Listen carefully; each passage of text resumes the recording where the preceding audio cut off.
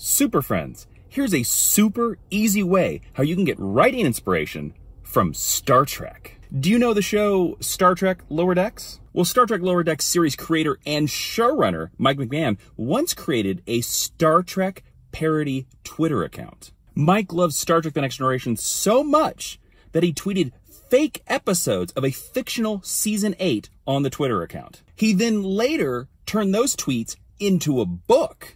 Mike then took those ideas from the book and the Twitter account and pitched Star Trek Lower Decks to Paramount Plus, which they greenlit. So the lesson is, take what you love and use it to inspire your new ideas.